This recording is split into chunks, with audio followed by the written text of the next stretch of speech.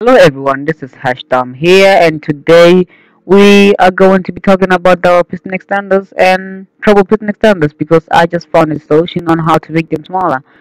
I have a feeling that I'm not the first one to do this, so it will be disappointing to find out that I'm not the first, but at the same time, at least I came up with something that does work. So I have a solution on how to make double piston extenders and trouble piston extenders very shortly, so you do not worry about wasting resources, especially when you're building in survival mode or a survival server, and you really need to build something that requires a double piston extender. So I don't want to waste your time, so let's just get into it.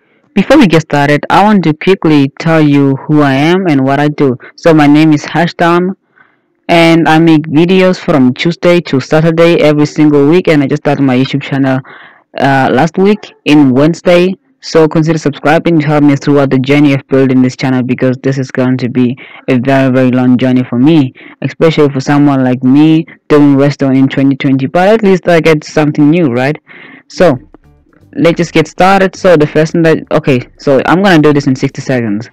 Let's start with a double piston extender. So the first thing that you're going to need is going to place 2 blocks down, and you're going to need a piston, a piston like that, and a piston like this way, and then you're gonna come here and you're gonna place an observer facing upwards just like that, and then you're gonna take a button and you're gonna place a button on let me just pick a block, and you're gonna place a button on top of that block just like that, and there you go. When you press the button, this your double piston extender working.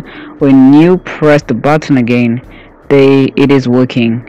Okay, now I'm gonna show you that it works by placing a block on front of it, and here we go. See, it worked. You see, it worked. So initially the block was here. The block was here, and it moved from there to here. So those are 2 blocks. I want to show you that it actually does move 2 blocks, because I don't want to fake things or cheat or anything like that. So there you go. You see, it moved 2 blocks, and now it retracted. So now let's go to the treble piston extender, because this treble piston extender is so small, as well as this double piston extender. As you can see, the double piston extender is so small. That's just 4 blocks. 4 blocks, that's all you need. You just need 4 blocks to build a double piston extender right now using observers. Observers are a lifesaver. I don't really know why, but actually this used to work, but I don't know what happened. It doesn't work anymore. And it's just exactly how I was supposed to make it, but it doesn't seem to be working, which is something that's kind of confusing me.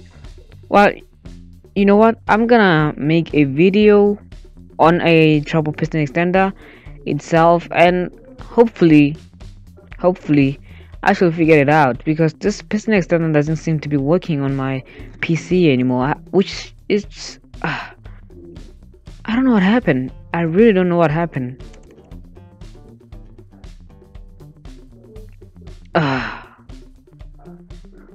Well, okay, I guess I gotta have to call it a day, because I'm really tired right now. I'll see you tomorrow in the next video. So bye bye. Never mind, it actually worked just a little bit.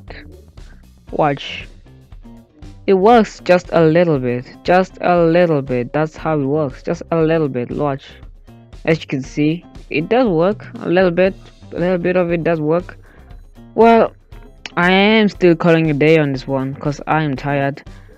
I really don't know what to do right now. I don't think I have enough time to work on this, because I still have a lot of homework. So I guess I'll see you tomorrow, for real this time.